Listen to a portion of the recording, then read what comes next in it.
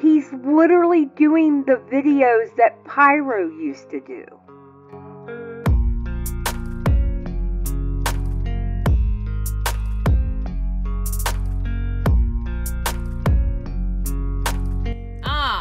This video is called the YouTube SLOP Economy, and it's made by a creator named Terror, who has 455k subscribers. Bro, I'm not holding back just because you're 17 years old. You have 455k subscribers. I am not holding back. I'm sorry. I'm not. It's not like you have 50 or 200 or something. Hey, when you go on your YouTube homepage, does your algorithm look like this? When you watch the videos commonly recommended to you, do you often have a hard time remembering what exactly it was you were watching? Well, worry not. If you're watching this video, there's still hope. These are all symptoms of SLOP content. Others have covered the topic, but never before has someone given the world a look at the behind-the-scenes process. Also, those videos seem to keep mysteriously disappearing. Well, yeah, because they deleted it, and they delete them after they realize, wait a minute, I was wrong? Duh. Video will take you down the YouTube SLOP rabbit hole to explain how it works, how it baits you in, and how you could possibly get away from it. But as a starting point, what is SLOP? Why is it called that, and why is it bad? SLOP is the blanket term used to describe low-effort, mass-produced content. SLOP content on YouTube has a lot in common with fast food. There's a big market for both, it's easy and digestible, and they're both unhealthy for you. Just like obesity is a massive issue in America, empty, forgettable content is a massive issue on YouTube. On a conceptual level, there isn't— Okay, but why? Okay, so why is it such an issue? I feel like— okay, so Ray, for example. Ray, cool guy. He's actually a very nice young man. Alright?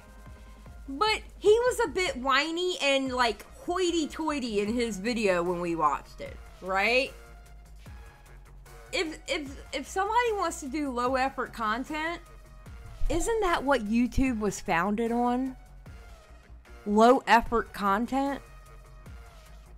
Like, literally the bare bones of YouTube is low effort content. Isn't anything wrong with daily content. In any market, you're going to find quantity and quality, and completely pushing for quantity has always been a valid and successful business model. The issue is that oversights and defects are more likely to occur when a product is mass-produced without quality control. I think the term SLOP largely comes from the fact that the research and execution is sloppy. Even in higher profile situations like Kendrick versus Drake, where finding the relevant information is a lot easier, people like Pyrocynical, who don't remotely care or have any interest in the topic, will still cover it just because he knows it'll get views. I find it funny that Pyrocynical is getting all the heat from everybody who's making these videos. It is absolutely hilarious to me. They are always mentioning Pyrocynical. Oh, this is funny. This leads to a lot of, frankly, embarrassing oversights that Pyro completely shamelessly keeps in the public video to this day. Adonis, Future, and Metro's booming track. Other albums like Good Kid and Mad City. They actually unlocked a core memory of when Leafy was here, was still on YouTube, and he was like asking people to do like, you know, hiss in the comments section.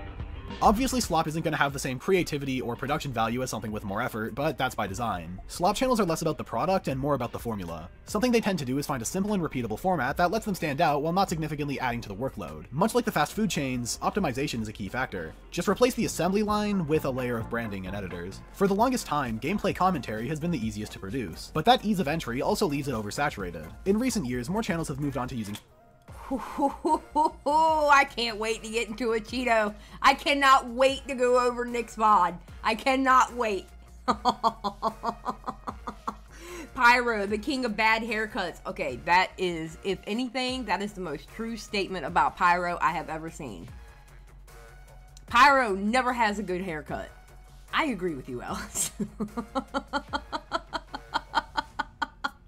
face cams instead, something that takes a similar amount of effort while also letting them stand out. After all, what's more personal to you than your face? When it comes to sloppers, the hardest part is building the machine. Once everything's up and running, you can easily pump out one or more videos daily. Now, I think it's important to make the distinction that internet drama content isn't inherently slop. There are several examples of really well-constructed hit pieces, even to this day, and the best content drama has to offer is usually rewarded heavily. Gee whiz. I don't know. What is this scene here tell me? What does this tell the audience? Are you one of those H-bomber people? Are you one of those that points and go, you're plagiarizing! You're taking somebody's content! I hate you reactors! You come for reactors in this, don't you? I bet you come... Okay. Does he come after reactors in this video? Akiku, he's not saying H-bomber guy is slop. He's not saying that, Akiku. Does he come after reactors in this video? Because if he does, that's why I'm saying he's showing H-bomber guy. They have a tendency to show H-bomber guy when they're coming after reactors. Meaden, I love how the term H-bomber people is being used like the label.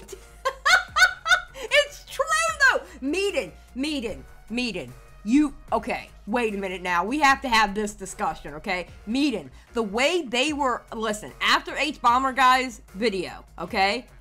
Who was all up in everybody's in their comment sections saying, you stole this content. You stole this content. You're plagiarizing. Bruh. They were. The second H-bomber exposed hit the South Tower. True, Meaden. Oh, God. But to properly identify what is or isn't slop, I've put together a little checklist. A video is slop if the visuals are boring and uncreative with no clear vision, facecam and gameplay are both easy ways to fill in footage without thinking, causing different videos to be tonally and visually the same. The majority of the content is directly built off of someone else's. Commentaries and yeah, so? Again, I will tell everybody, I do the laziest content on YouTube. I do. And you know what? I'm okay with it. to be tonally and visually the same. The majority of the content is directly built off of someone else's. Commentaries and reactions are fundamentally built on another piece of content. That way, you only have to do at most half the work, and you can let the original piece play in yours to extend runtime and provide context. Exactly! That's exactly what we do! 100%! I know I do slop. The videos don't bring any new information or perspective to the table. Oversights are common and can be noticed just by watching the video as intended. Oversights are common. The creator tends to meander on tangentially related topics. Oh, did you fuck up your editing there? Oh no, okay, no, he did that on purpose. He did that on purpose to, I know why he did it. The videos don't bring any new information or perspective to the table. Look what he did. Oversights are common and can be noticed just by watching the video as intended. Oversights are common. The creator tends You see what he did? He left it in there.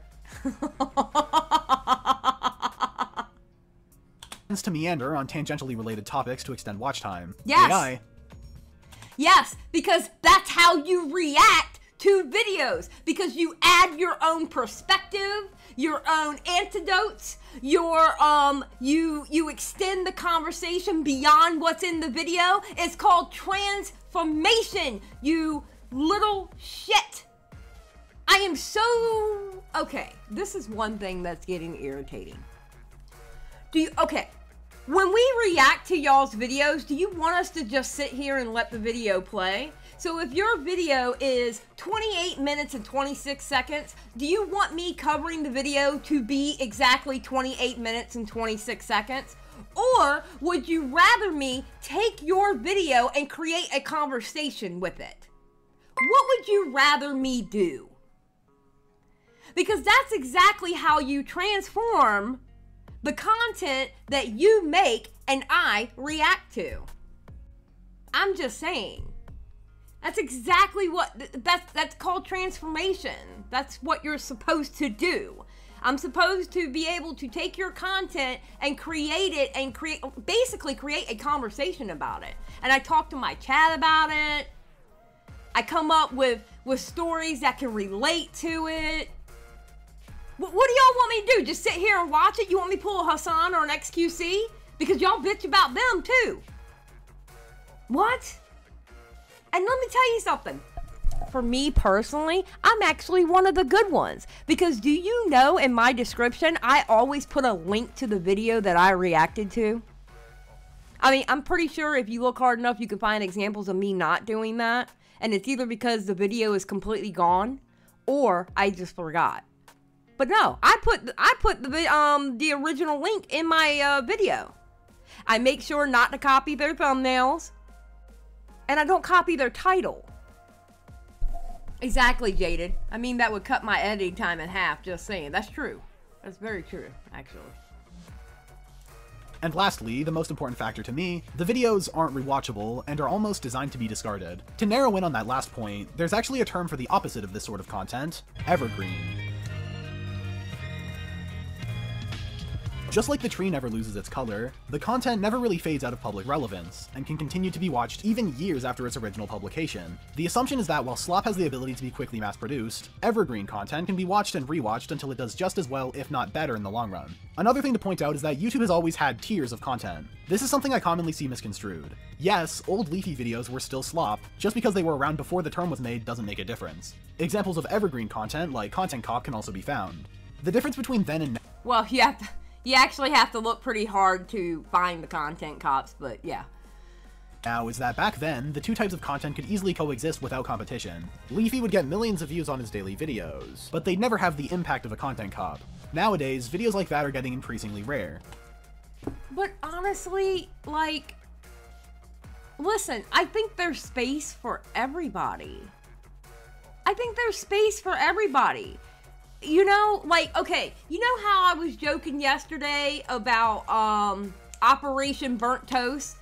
Because Toastify is going to be making all the money next year based off of the retrospectives of everything that happened this year. And Toastify was like, no, you can't cancel me. I was like, honestly, Toastify, I don't want to cancel you. Because guess who's going to react to all your retrospectives? Me. Okay? So I need those retrospectives.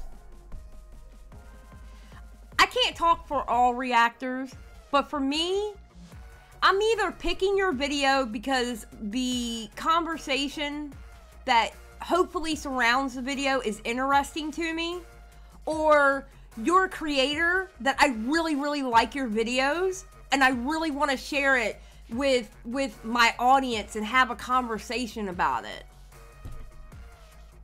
There's room for everybody. You mofos need to get off your high horses. I'm just saying. And even then, these good videos could still be directly competing with SLOP, just summarizing the points within them. Another thing I'd like to highlight is what I'm calling disguised SLOP. For what it's worth, most daily drama commentaries make it clear and obvious that they didn't have much thought put into them. They take a few hours, then they're posted. Disguised SLOP, however, consists of videos, usually taking the essay or documentary approach, that trick the viewer into thinking they're watching something good. Okay, now, I did see this part. Bro, okay. Now, I agree with Tommy. I agree with Tommy. You know, once you start becoming a content creator, you open yourself up to criticism. All right? But, and that whole punching down thing as an argument, I don't agree with that.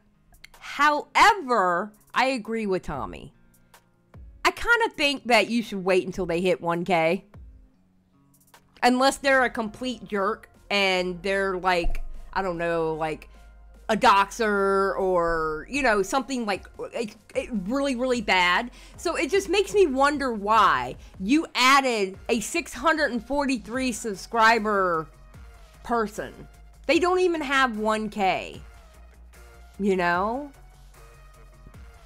I mean, maybe he knows them. Maybe that's it.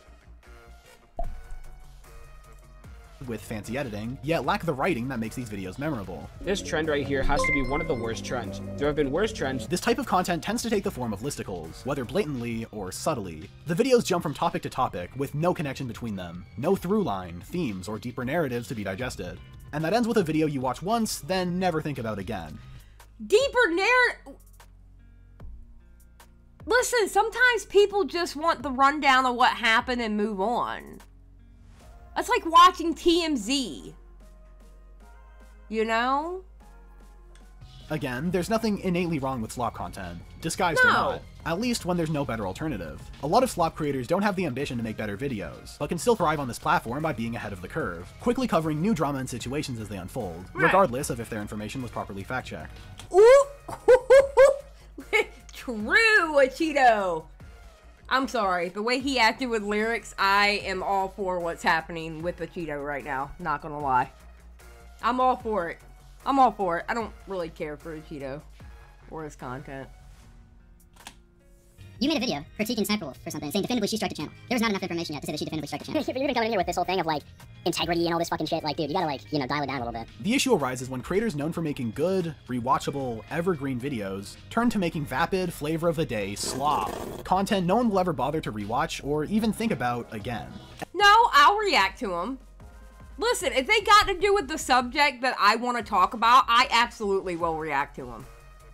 To be honest, it's easier. It's kind of easier for me to react to a SLOP video than a 2.5 hour video, because the 2.5 hour video, I'm at least pushing to go 5 hours on it, because I like to double the time of what I talk about.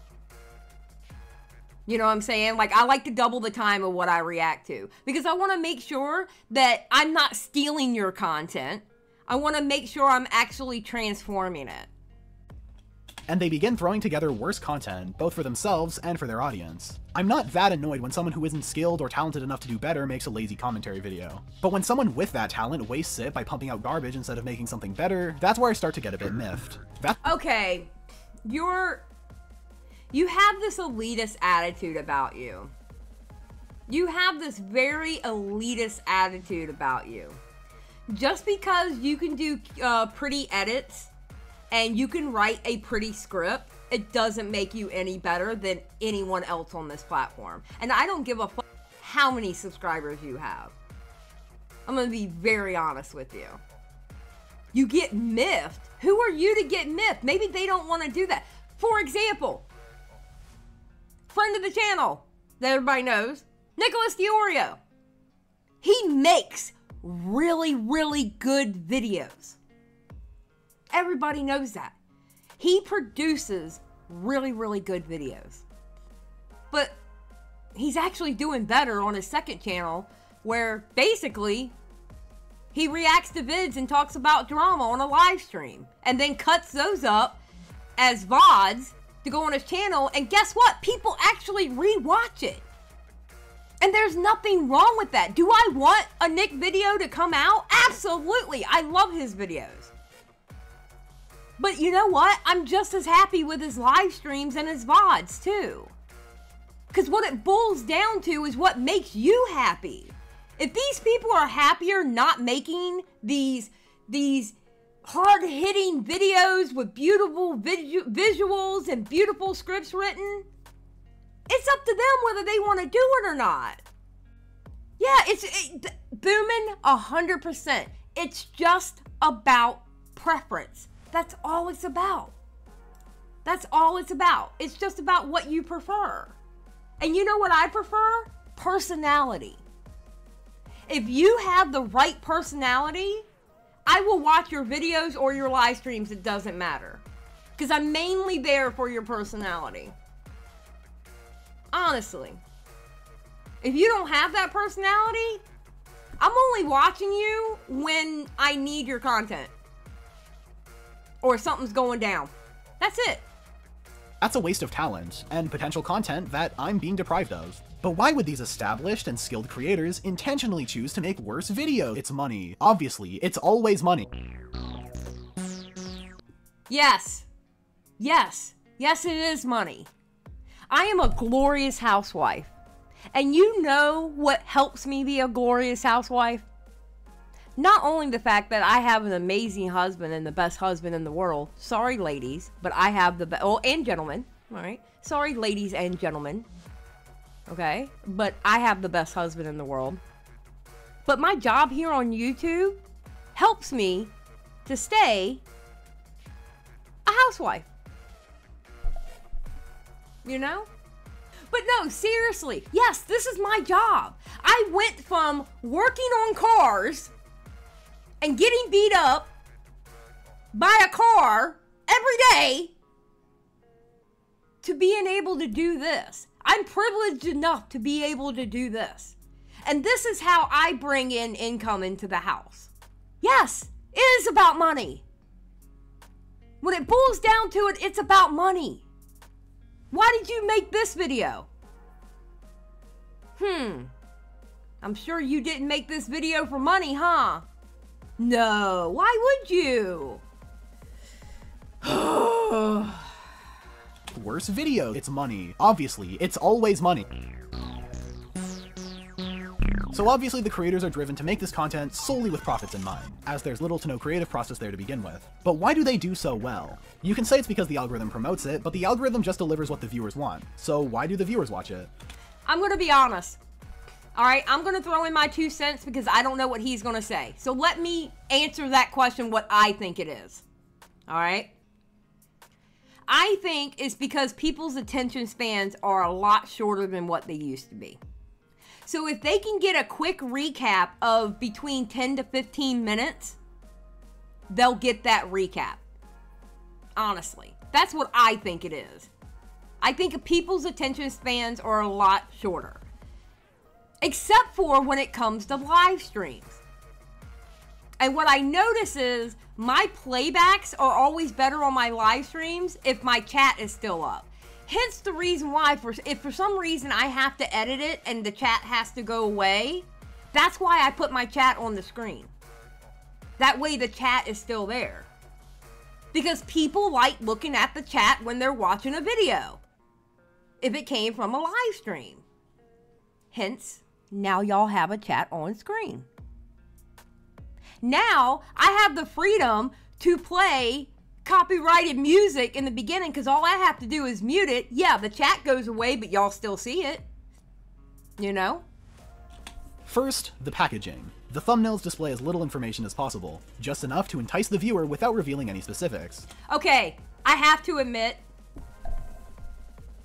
I do hate this style of SLOP video thumbnails where they all look the same.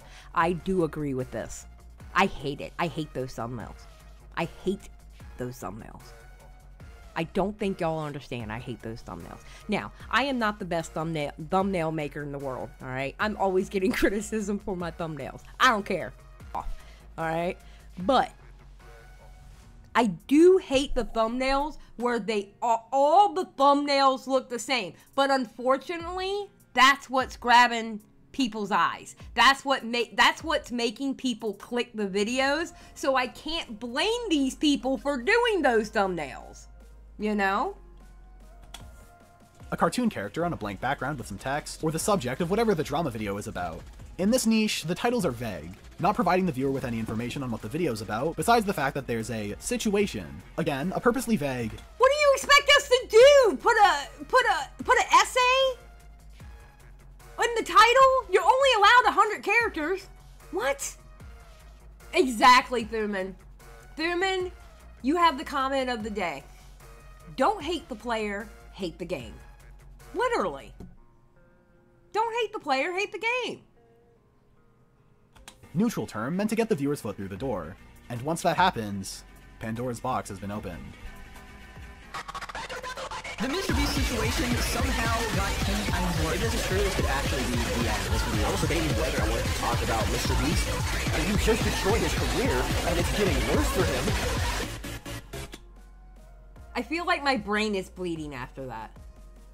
I feel like my brain is now bleeding because of that. What the? I'm not going back. I am not going back to that, okay? That made me feel increasingly uncomfortable right now. That was terrible.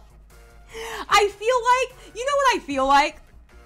I feel like this guy knew that reactors were gonna take this video and react to it, and he's doing little things just to get at us. Like how he did the one part where he repeated it just to see if anybody picked up on it. I think he did it on purpose, just to see if anybody picked up on it. He did that knowing that reactors were gonna be watching this with their audience.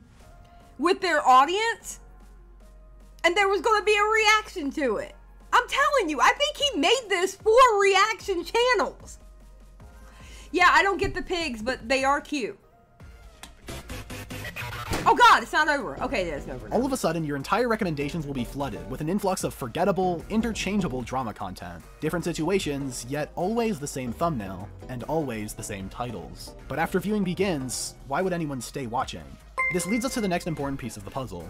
The algorithm needs watch time. And if they're making bad videos, people aren't going to keep watching. That's why I live stream. Listen, if you're a new up-and-coming channel, you know the best way to get your watch time hours? Besides getting subscribers, obviously. And you need to be entertaining to do this, okay? Not just anybody can do this. Live stream. Live stream. That's the quickest way to get watch time hours. Live stream. Live stream and be entertaining.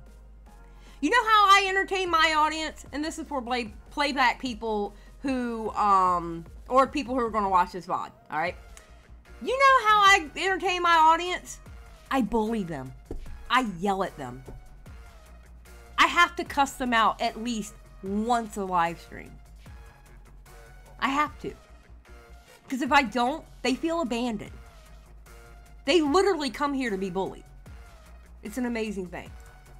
Or are they? Over the years, the sloppers have found the perfect workaround: drama.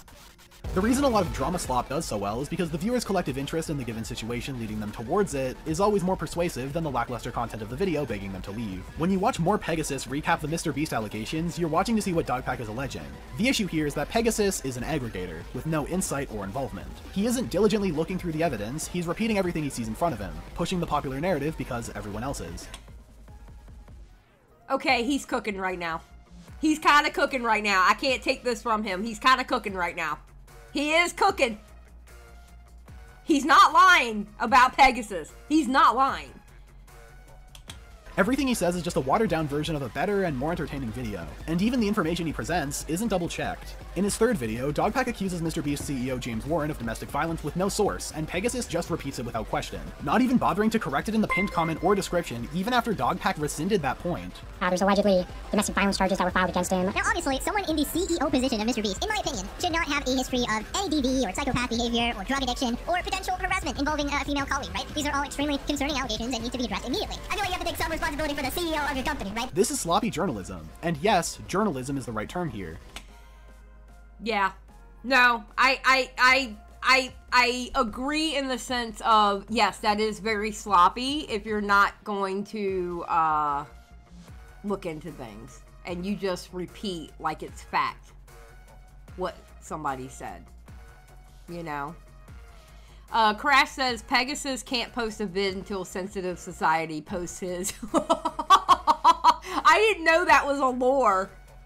I'm gonna be honest with you, Crash. I did not know that was a lore with Pegasus. People watch this content for the same reason they watch the news. They want to stay informed on the latest events and drama. But if the videos aren't entertaining, and they don't even provide the correct information, there's literally no merit for these to exist. Content now that we have a good cannibalism. understanding of slop content and everything it entails, let's go through the life cycle of YouTube drama to examine the slop economy at work. Let's go! Let's go! Let's go! I'm excited for this part. All drama starts from the inciting incident. Usually a creator is called out for doing a bad thing. Yeah? This first wave of backlash leads to people beginning to make jokes and memes spreading the claims, and within a day or two, the first wave of slop videos are released. With that current drama unfolding, now would be an ideal time for accusations to occur. People begin looking into the accused's history, digging for any possible behavior to be called out on. Streamers will— Oh my god! Is he literally showing the Boobah stream? Oh shit! And lyrics! Shots fired! Shots fired! We'll go over this as the situation develops, and sloppers might make an extra video or two if the situation is crazy enough. After a little while, a response to the drama is issued, and is either reacted to with an overcorrective defense, or career-tainting humiliation, which is sometimes deserved, sometimes not. Then with the drama coming to a close, the sloppers throw one more video out to end things off, and a few months later, the disguised sloppers release retrospective documentaries of events, basically just summarizing what happened with little additional storytelling. A lot of— Do you know what you're describing? You're describing the ecosystem. It's literally the ecosystem. This is literally what I'm talking about when we were joking about Toastify. Because Toastify does a lot of retrospective work. If he took the dramas that happened this year and it's basically my way of encouraging him to make those retrospective videos, because we had so many insane dramas this year. People are gonna want to look back at it and go, "Oh my God, I forgot about that part. Yeah, that was insane. Do you remember that time when like Mama Max and everybody went up there and fussed him out? Or how crazy that Mama Max drama was?" People love watching that stuff. It's the ecosystem. It's almost like we all have our part to play in the ecosystem. You know? That's all you're describing. And listen, 2024 has been great for drama. Every month there has been a major drama. We had like a 2-week lull. That's it. Out of the time, someone's coverage of the situation will also be called out, and several much smaller splinter dramas will occur. These usually aren't talked about as much since they aren't worthy of the news cycle, but smaller channels will continue reacting and responding to each other to propagate the SLOP economy. I find this regurgitation of content to be interesting. Something even more interesting is that a lot of the time, that inciting drama doesn't really matter. In the early stages, a lot of it is just propelled by those making money off of it to keep the income flooding. Oh. I think we all know whose channel he's showing right now. This must be where Chud started getting angry. I'm sorry. You know what? I don't care what you say, kid, but Chud Logic has the thumbnail and title game on lock. Okay? I'm sorry. His thumbnails always make me want to click the video, and his titles always make me want to click the videos. DK does an amazing job on those thumbnails and on those titles. Spreading around old, unrelated stories to keep the bloodthirsty drama viewer base satiated. A lot of the time, it actually gets pretty sad. You have streamers repeating the same few points on repeat, desperately trying to keep the audience engaged and enraged while they're looking for something, anything else to say. They need to build up the importance of these situations because their livelihood literally depends on it. And are you upset that Chud Logic can go live for anywhere between 8 to 10 hours and keep an audience? That he knows how to deep dive live on air. He knows how to deep dive into situations live on air. Like, honestly, I wish I had that skill set like Chud Logic. He can start off with, like, the main video that kicks it off, and then he wants to go look into it. And he keeps his audience entertained the entire time, while also investigating what happened in the past. Like... yeah, I don't know how Chud does it either. There's no way I could do that. There's no way. if it's a slow day, they're gonna pull in less money. But I mean, dude, this guy's brilliant. I hope he continues to make videos. I'm gonna cover lots of his stuff from now on, if it's an interesting topic to make. Bro, he is absolute content gold, man. So we've established that SLOP videos suck ass, but seeing these established and respected creators switch— Who says SLOP videos suck ass? Who said that? You? You said that. People love that if they didn't love the content, why are they watching? Who are you to measure if they suck ass or not? What? It's brilliant. I hope he continues to make videos. I'm gonna cover lots of his stuff from now on, if it's an interesting topic to make. Bro, he is absolute content gold, man. So we've established that SLOP videos suck ass, but— No! You established that. If SLOP videos sucked ass that much, then why are people watching it? Obviously the viewers like it, or they wouldn't be doing it. You get off your high horse, bro. Good God. seeing these established and respected creators switching over to me is a lot more annoying. When a Cheeto or Pegasus make bad videos, no one really cares. They never made good videos to begin with. But when someone known for going more in depth covers things poorly, it kinda damages their credibility. Everything up until now was basically just set up. This is a video about one man in particular. This is a video about a man I used to look up to, someone who's inspired me. This is a video about Pyro Y. Well, to be honest, I'd pick you up, hug you while rubbing you against— I'm gonna use this— Okay, I'm sorry. I gotta say this.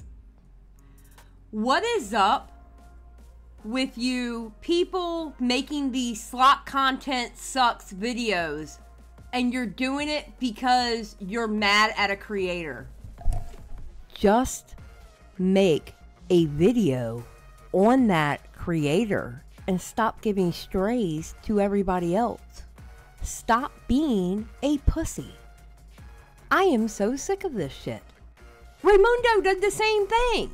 Raymundo was pissed off at Moon. And he literally centered the video around Moon. Just call out Moon. Why does everybody else have to catch a stray? I'm over here in my little ass corner doing my thing. What is Chud Logic doing to people? Why you gotta call him out? Why you gotta call out Lyrics? What is he doing to people? Why is everybody else? Why is Turkey Tom catching a stray? If the video is meant to call out Pyro, then make a video about Pyro. Good God. You know what, Crash? You're right. Just make a diss track, you fucking pansies. True. They don't. Chris, you're so right. People can't understand focusing on one person. Just focus on one. Make your hit piece. And y'all want to bash drama content, but yet you want to make a drama content video. What? Oh my God. Oh, you pretentious little shit. This video to address the allegations made against Many believe that the term SLOP originated from him to begin with. I personally first heard it thrown around on an episode of his podcast, TBH. I like to imagine it is an actual trough of slop and just the little piggies running up to the trough. Pyro is someone who used to be known as a Leafy clone, riding the same wave that Leafy used to come to prominence. But over the years, he would slowly shift from that image by making increasingly higher quality videos, both his deep dive game reviews, as well as by refining his general commentary videos. He was someone capable of achieving a level of humor while still being able to be taken seriously, something I myself am trying to achieve, and You're not achieving it. But I mean, obviously you're doing something right when you have, like, what was it, 455,000? Obviously you're doing something right, but not everybody's going to do videos like you, bro. I mean, I hate that pretentious shit. If you don't do it the way I do it, then you're wrong. No. What? He was highly rewarded because of it. While in his gameplay stage, he was the follower. In his more long-form content, he was a pioneer. Eventually, he would solely commit to the long-form game reviews, unfortunately leaving his more comedic-slanted commentary videos in the past. Do you think maybe he got tired of doing it? Maybe? This gap in his dichotomy then sparked the creation of Pyro Live, a second channel that started as stream highlights before slowly shifting and evolving into a daily commentary channel. In a lot of ways, it's the same as he's always done, but something's changed. The video lengths have ballooned from 10 minutes to over 20. He spends several minutes per video rambling about unrelated topics, and even some of the topics themselves are just ass. He clearly doesn't give a shit about what he's talking about, so misinformation commonly slips in, whether he doesn't know the full extent of a situation or just other obvious oversights. Wait, what? Oh shit, I didn't know he did that. Many fans have seemingly diluted themselves into thinking it has to be this way, that there's no better alternative, and cope by saying he needs the numerous slop channels to fund his good videos. Now on its face, that logic is fine. He clearly spends a lot on commissions, both for his main channel and also other means. Personally, I don't think he's in a bad financial situation with his $5,000 PS5 shirt and $20,000 a month on commissions for personal use, but the easy claim to make is that just because he's making these videos for money doesn't mean he shouldn't be criticized when he gets things wrong. I do think— No, I agree. If somebody gets something wrong, you know, call them out on it. Perfect example. When I reacted to Paige's video on Rosanna, right? I didn't pick up on that she had said that Jake Weddle didn't get anything besides that 50K. I didn't pick up on it, all right? Because I'm going to be honest. I thought Jake Weddle only got that 50K. And somebody in my comment section was like, hey, Paige got this wrong. So what did I do? I was like, all right, let me go look. And I went and I researched it. And come to find out, they were right. So what did I do? I added it to the description because it wasn't a big part of the video. So I didn't feel like I needed to take it down or anything. It wasn't like, you know, a huge thing.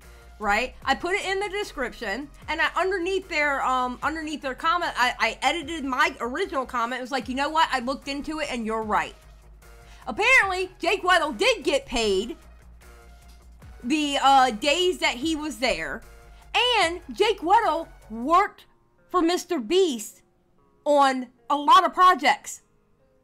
He worked for Mr. Beast. So yes, he did get paid more than just that $50K. Yes, so when somebody gets something wrong, yes, you should say something about it. 100%. There's nothing wrong with that. I think it's respectable that, for the most part, he tries to avoid talking about more serious situations. It's better to spread misinformation on something that doesn't matter, but it'd be even better to see no misinformation at all. A little extra effort goes a long way, even if it is for SLOP content. A lot of people seem to have forgotten what Pyro's best commentaries were like.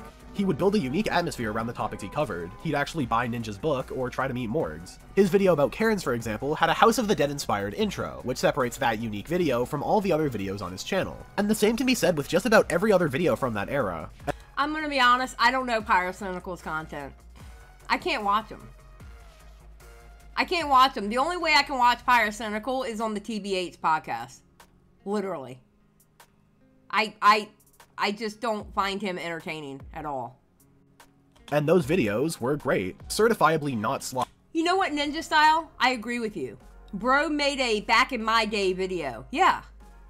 I agree. I could still go back and rewatch them today and have the same enjoyment I did in 2019 and 2020. It's evergreen.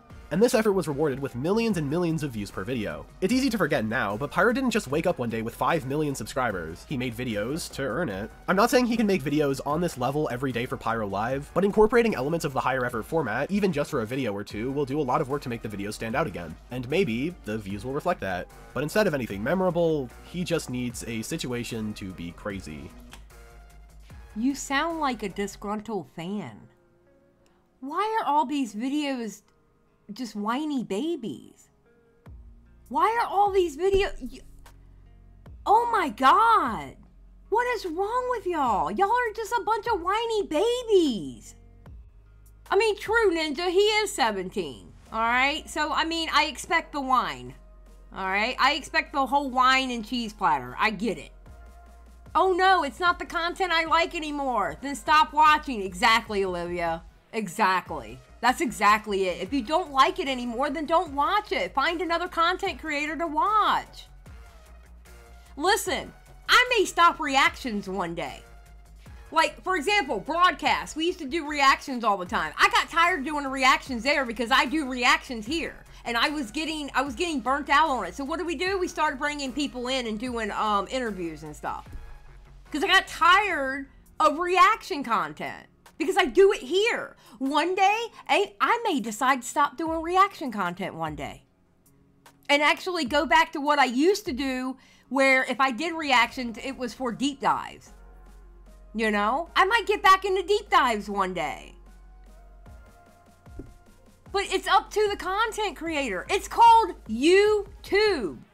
The U being the most important of the YouTube. You do what you want as long as you're in TOS. But you do what you want on your channel. All the issues I have with Pyro's approach to SLOP Tent can be found in one situation. A microcosm that's reflective of almost all of the problems in his entire operation. And yes, that situation is insane. It all started when the YouTuber Flazefire made a video called The X Situation Is Why. It's a video that, on top of being very well put together, is also very, very blunt with its criticism. He points out why this type of content is bad, makes fun of everyone doing this content, then he himself becomes the example of what to do instead. It's a well-edited, well-written, and hilarious video, and all of this material is condensed to 7 minutes and 54 seconds. I'm gonna be honest with you, by the looks of that video, I probably wouldn't watch it. Because that looks way too ADHD brain for me. So short that the video can't even play mid-roll ads. He lost money by choosing to do this, but not adding those 6 seconds when he so easily could have really hammered home the point of 7 seconds. 7 seconds. Misinformation. 7 seconds. Not 6. 7. 17 years old and you don't even know how to do math. That's what a good reactor does. You see that? I caught it. I caught it. Exposed. You have been exposed. You don't know how to do math. It's 7, not 6. And Stan, look, he failed math class. He still has next year.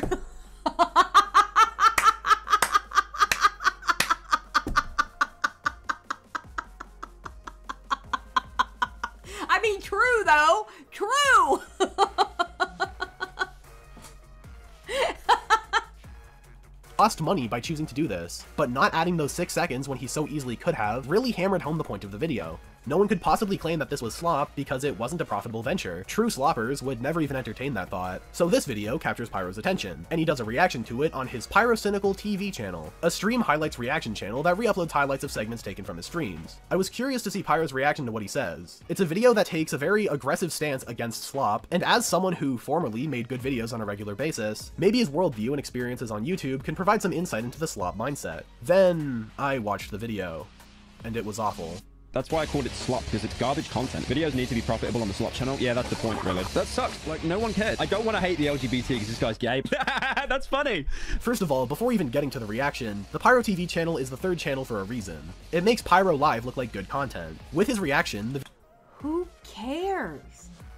Oh my god.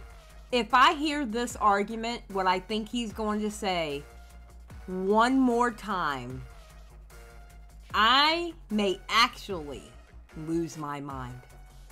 I may actually lose my mind okay. Alright, hold on. The video goes from less than 8 minutes to nearly 50. From the outside, that's a good thing. He clearly has to be adding to the original content to get it that long. The issue comes in how that time is filled. For a lot of the video's runtime, he gets distracted with unrelated donations and goes on tangents that have nothing to do with the video he's reacting to, or any of the points brought up in it. There's nothing wrong with this happening on stream. After all, you want to give the people their— Okay, to be fair, when we clip up the VODs, we take all that out. Like when I'm talking to the audience, we keep in the VOD when I'm talking to the audience about the subject, but like when I get one guide unrelated, we cut that out. Or if somebody gives me a donation that's unrelated, we cut that out. I don't keep anything that doesn't have to do with the video in. their money's worth. But when you're re-uploading this to a YouTube video, these constant distractions become grating. People are watching your reaction to see how you react. Literally no one cares what some random donator has to say while trying and failing to be funny. Okay, but to be fair to Pyrocynical, right? The video was 7 minutes, 53 seconds. He put down it, he put it in video form at what was it, 49 minutes or 59 minutes? I can't remember which one it was, all right? Okay, I'm pretty sure at 7 minutes, 53 seconds, let's just move it up to 8 minutes. I'm sure within that hour, I would hope that at least 16 minutes was the video and comments on the video. If it was, then there's your transformation. Maybe he kept the extra stuff in there because his audience likes watching the extra stuff. But within that video, if he actually did 16 minutes worth between 8 minutes being the video and 8 minutes of commentary on the video and related to the video, then there's your transformation, even though he added the rest of it to it. There you go. Simple math, which we know you can't do because you don't know the difference between 6 and 7. Because if you upload a video at 7 minutes and 59 seconds, you're still not going to get mid-roll ads. You have to go 8 minutes or above. Thank you. I'm here for the people. Sloppy boy, little slopper, sloppy slopper, hopper, topper, bopper boy. Yeah, you are my special little pig. It's the exact same psychology as the drama slop from earlier. The interest in seeing Pyro's reaction is enough to trick the viewer to keep watching through all the fluff. The easy solution is to get one of his 20 editors to cut out the dead space. But that costs a little extra money. If he does that, maybe he'll have to spend less money on commissions every month. But through the filler, and the donations, and watching a critical video for some reason, the talented Pyro I grew up watching is still in there somewhere. Maybe he can really use his decade of YouTube experience to give us some insight. How does he respond to the claims about slop content? He's sadly right. He is sadly right. And you can't make the slop shorter, because if you make it shorter, you get paid less. I mean, I'm definitely guilty of that as well, though, in the sense of just like regurgitating information. I am chained to the slop mill. Oh, really? You know what's funny? This is another thing I think is funny about this the slop content call-outs that I've seen so far.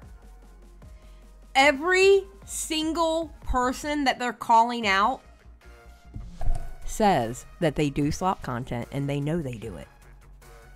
It's like you're literally pointing and yelling at a bunch of people who are looking back at you going, yeah, I do slop content, and I already say this all the time. I do slop content. What's the big deal? It's what I do. Why are you yelling at me and pointing your finger? I already know what I do. I say I do it all the time. Sliggins says he's still in there somewhere. Bruh, just say you missed the old content and move on. Period! Thank you, Sliggins! Yes! He is whining! He is literally having a hissy fit in video form. What? Jesus!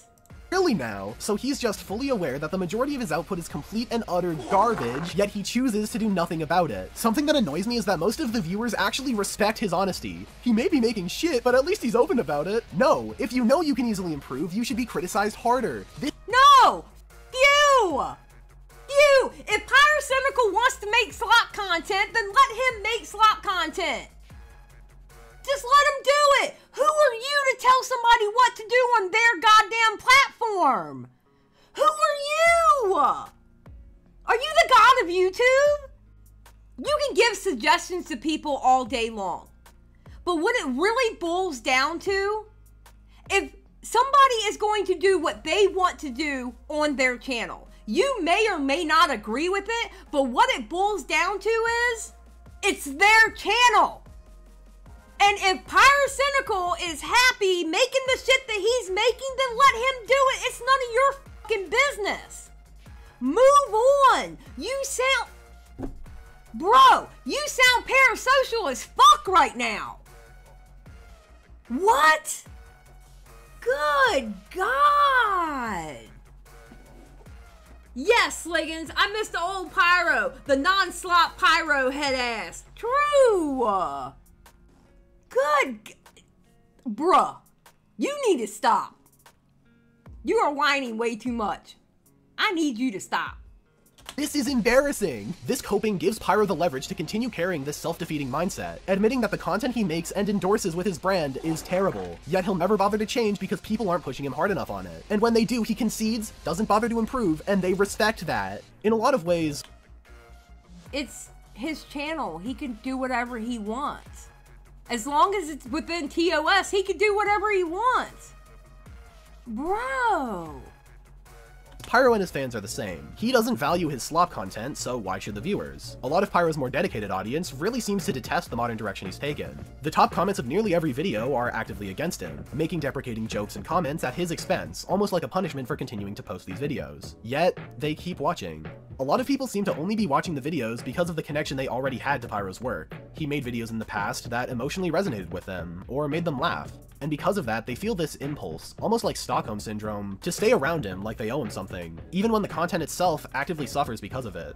But the comments aren't always complete drivel. I completely figured this out. This is a cry for help to Pyrocynical.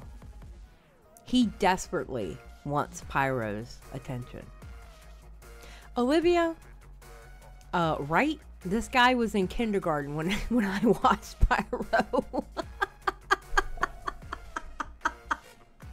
True!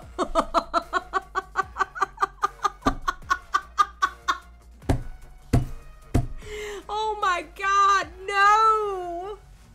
No! You sound like a disgruntled fan. This is not a good look. No! Holy shit! You're going down the path to become an anti. Don't do it, kid. Don't do it. Walk away. As an experiment, Pyro did try getting his editors to put more work into certain game review videos, releasing slightly less polished main channel adjacent content. While they didn't do as well view-wise, because you're uploading gaming videos to a drama channel, the comments were a lot more genuine and positive relating to the topic and themes of the videos, because they recognized that there was an amount of time and effort put into these, and they deserve to be taken more seriously. And yet, he still chose to return to the slop, because on average, they got more views than his higher effort content. We tried doing different content, like we put a couple of days into this video and no one cares. So it's like, what's the fucking point? If you're mass manufacturing a defective product, you fix the assembly line. But when that defective product is still purchased by the consumers, there really isn't a reason to fix it, is there? In a situation like Pyro's, I understand why he's so willing to fall into complacency. He's a big YouTuber now, without anything more to prove. He doesn't have to try anymore for the vast majority of his content because he's already done that work, built that audience, and built that machine. And if it continues being profitable, he has no motivation to improve. Honestly, in today's economy, You know, a loaf of bread being $5 now. Eggs being crazy prices depending on when you walk in one day, the eggs can be $1.50 and the next day they'll be $3. Why would he change? If it brings in the money, why would he change? Why would he? In today's economy, why would he? Exactly, Chris. Get that bag, Pyro. Exactly. Why is he psychoanalyzing Pyro while complaining about his content? As if the answer is that Pyro is demotivated, dude. Okay, while Pyro is demotivated, dude, he needs money for the good videos. Yes, there you go. All right, boom. SLOP does make money. He can make better videos. He has made better videos. He just chooses not to because it's easier and he's being rewarded for it. The fans don't care. Thank you, They just want background noise. And they're willing to fall into that same complacency. The same mindset Pyro holds to being profitable, he has no motivation to improve. He can make better videos. He has made better videos. He just chooses not to because it's easier and he's being rewarded for it. So what? Oh my god, man. You sound so elitist. I hate it. I absolutely hate it. You sound like if people don't make long form videos like you, they're trash. You're kind of shitty. Literally, you're shitty. Good God. The fans don't care. They just want background noise. And they're willing to fall into that same complacency. The same mindset Pyro holds towards the same videos on his own channel. They're the same. In my opinion, SLOP content is some of the worst content that's allowed on YouTube.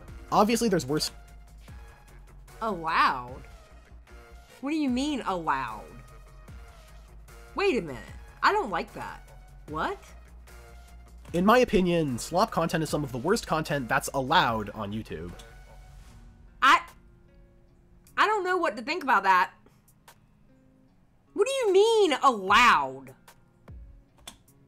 Obviously there's worse stuff, but it breaks terms of service. It lands firmly in the middle of the bell curve, which makes it too consistent to not be laughed at, yet not good enough to be memorable. It takes up this completely empty black hole in your brain. I think FlaceFire actually put it best in his video. Even after watching an entire video within this genre, I can't recall the title, the thumbnail, or even what the video was about. If there's one word you can use to describe SLOP, it's shameless. They don't care when they get information wrong, they don't care that their videos aren't entertaining, and they don't care about being forgotten. They only care that they're pulling in money. It's so ironic how often I see people— Now, I will say this.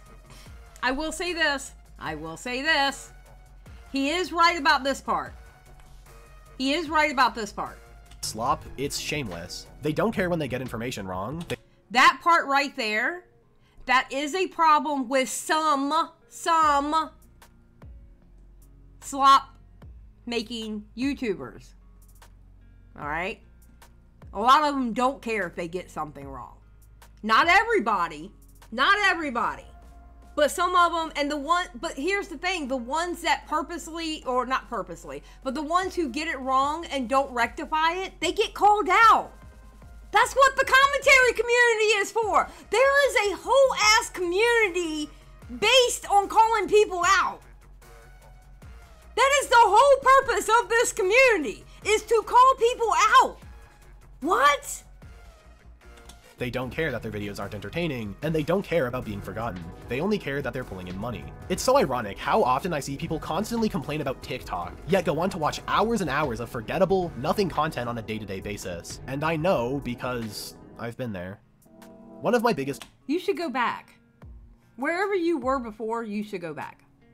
Guilty pleasures on YouTube is watching Minecraft hardcore content. I've complained before about how all Minecraft content is the same, in terms of style, topic, and presentation. The only way you can tell these channels apart is by the skin on the thumbnail. And the videos themselves aren't memorable. A lot of the same problems as the videos discussed earlier. And yet, on occasion, I find myself watching these videos, usually in the background, passively wallowing in the slop. And I get it. It's comfort content, both for the fans watching and the creators making it.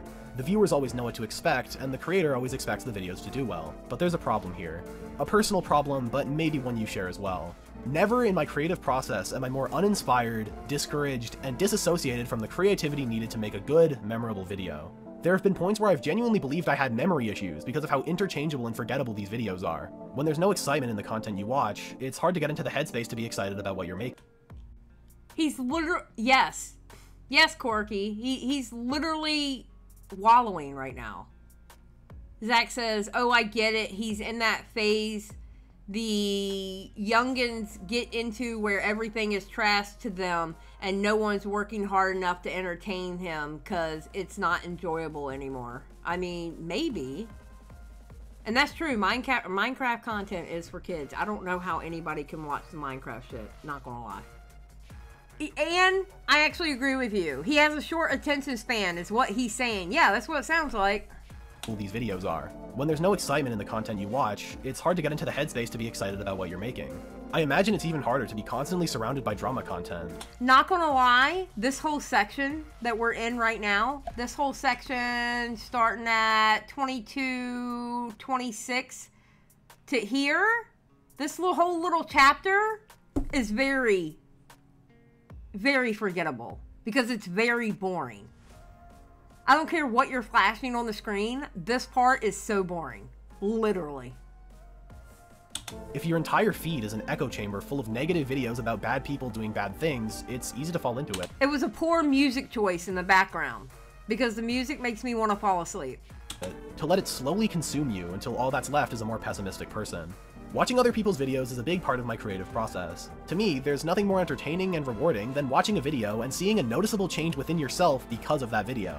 The best— Oh wow, he just flashed H-Bomber guy. Gee. And rewarding than watching a video and seeing a noticeable change within yourself because of— Yep. It's so funny. They always throw in H-Bomber guy in there somewhere. Of that video. The best content on this site changes you as a person, and that's a beautiful thing. Something we're only going to see less and less of in the following year. You know what I'm starting to feel like? I'm starting to feel like the SLOP content call-out videos are actually becoming SLOP content because they're all saying the same shit. It's like they're taking each other's points, but then they're going to put it towards another creator. Because people would rather be comforted than confronted, to be coddled than to be challenged. And creators that, in distant memory, were fucking great, couldn't care less about actually satisfying the people watching because those people only want to watch garbage. Wait, did you hear how his inflection was when he said that? Wait, did you notice how he changed up? Gonna see less and less of in the following years, because people would rather be comforted than confronted, to be coddled than to be challenged. And creators that, in distant memory, were fucking great, couldn't care. You are such a parasocial fan. You are literally a disgruntled fan. You literally made a whole ass video about SLOP content because it's in fashion right now, just to get at Pyrocynical because you were a fan.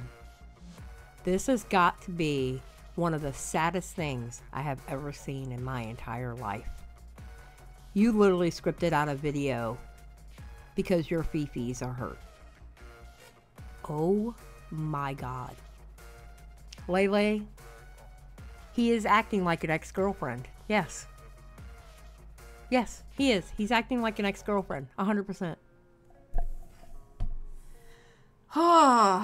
Care less about actually satisfying the people watching because those people only want to watch garbage.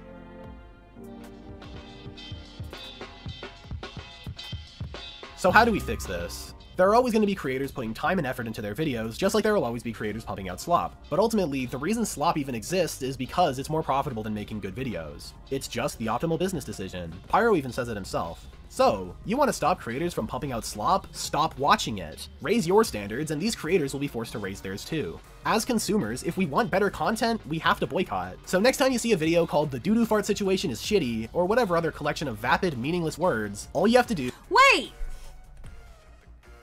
They were able to put that in their title? What is going on with YouTube? Y'all are allowing the F word. Y'all are allowing people to put, no. Was it fuck? That you were allowed to put in, super chats now? But you could put shitty in a title?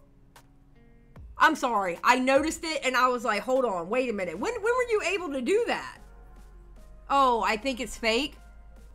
Okay, I hope so. Because there is no way you could put that in title. Okay, makes sense then. I was like, hold on, that makes no goddamn sense. Video called "The Doo-Doo Fart Situation is Shitty," or whatever other collection of vapid, meaningless words, all you have to do is hit the 3 dots and press "Do Not Recommend Channel." Over time, you'll start to notice the algorithm giving you better and better content. Actual artistic works people put effort into producing. Now, for some of the more devoted slop watchers that watch their daily slop to stay up to date on internet drama, I actually have a solution that will not only keep you updated, but also save you time. I may be the first person to ever actually say this, but go on Twitter! If you're looking for a platform full of negativity, Twitter's the perfect place for you. Like with Shorts, I find it so funny that people will actively talk about how horrible Twitter is, yet they'll go on to watch garbage YouTube content with information taken from Twitter. After I started... This kid, bro. This kid sucks. This kid literally sucks. Started using the site more frequently, I noticed a dramatic decrease in the amount of Moist Critical and Pyro Live I watched, because the main source these aggregators pull from is just the Twitter trending tab. Yes, because not everybody has Twitter! So what do? They talk about it on their YouTube! What the? Oh my god! Wait, so we're not allowed to, like, talk about the news of the internet? What? What the? Get off your fucking high horse. Literally, get off your fucking high horse. You are a little piece of shit. Oh my god.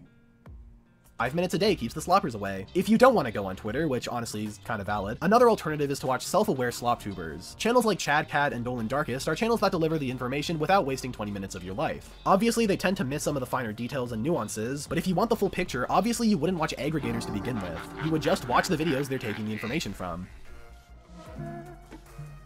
So I don't like this kid. I don't like this kid. I really do not like this kid. Self-aware slop tubers. Guess what? Most slop tubers are very self-aware. If they will sit there and look you dead in your eye and say, yes, I make slop content, that means they're self-aware. They know what they're doing. Or do you not understand what that word means? Bruh. Spacefish, yes. Didn't he just complain that Pyro was self-aware? Yes. Yes, he did. Yes, he did. He literally just complained that Pyro was self-aware that he makes slop content, and now he's saying, go watch self-aware slop content creators. Like, what? I don't know why this video needed 7 parts, but we're about to watch the last one. that's the slop economy. While I'd love to believe it's possible for the pendulum to swing back the other way to people preferring creative ventures and high-effort, well-thought-out projects, I think the most realistic scenario is that this is just the modern landscape we live in now. At times, it feels all-encompassing. And even if this boycott actually causes any sort of effect, which I don't really think it will, even if every human creator completely moved on from slop, there's also the constant oversaturation of AI slop that's only getting more and more common. Okay, I do agree with that. I do agree about the AI shit. Because the AI shit, there's people who are literally stealing other creators' videos. As in, they take everything that creator said in a video and then making it AI and making a video out of it. Now that right there is just flat out stealing. Yeah, exactly, Chris. The AI shit is something that people need an actual video on. I agree. Because they are literally, I have seen videos where, without a crystal ball, it was a video on, what do you call it? My Sister Wives, right? And she had made a little quip about, like, her family or her kid or something. And then all of a sudden, as soon as, because I had autoplay on, it went to another video and I was like, oh, another Sister Wives video. Okay, I'll watch it. And it literally was the exact same thing she said, word for word in that video. They literally took what was in her transcript and put it to AI and made a video out of it. Even the quip about her kid. They just literally copy and pasted every single word she said. Yeah, so those are 100% a problem because they are literally stealing from people. And honestly, I don't even want to think about that anymore. I've already said my piece on it. So for now, I'll just leave you with this. SLOP isn't going anywhere, so all you can do is try to go away from SLOP. Appreciate good creators while you have them. Alright, who's the good creators? H-Bomber guy, of course. Nerd City! Okay, listen, I actually get along with Nerd City, alright? But I don't know these other people, though. Who are these other people? I don't know these other people. Huh. Okay. Them, lest you let them be part of the ever-consuming YouTube SLOP economy. I will be honest, I really do hate SLOP. I really do hate SLOP. Guess what, kid? Guess what? We're not going anywhere. You know why? People love drama. People love drama. People love reactionary live streams because they get to hear us talk shit. And people love that shit. They love that shit since the beginning of time. You know, before YouTube was around, there was magazines. And people loved those magazines, talking shit about, you know, actors and actresses and bands and stuff. They loved those magazines. And that's practically what we do here. We talk shit about the other YouTubers that you know. Yeah, tabloids. Yeah. It's not going anywhere. Either get used to it and listen, if you don't like it, don't watch it. But don't you dare point your finger and look down at people who do it. You. Who the f do you think you are?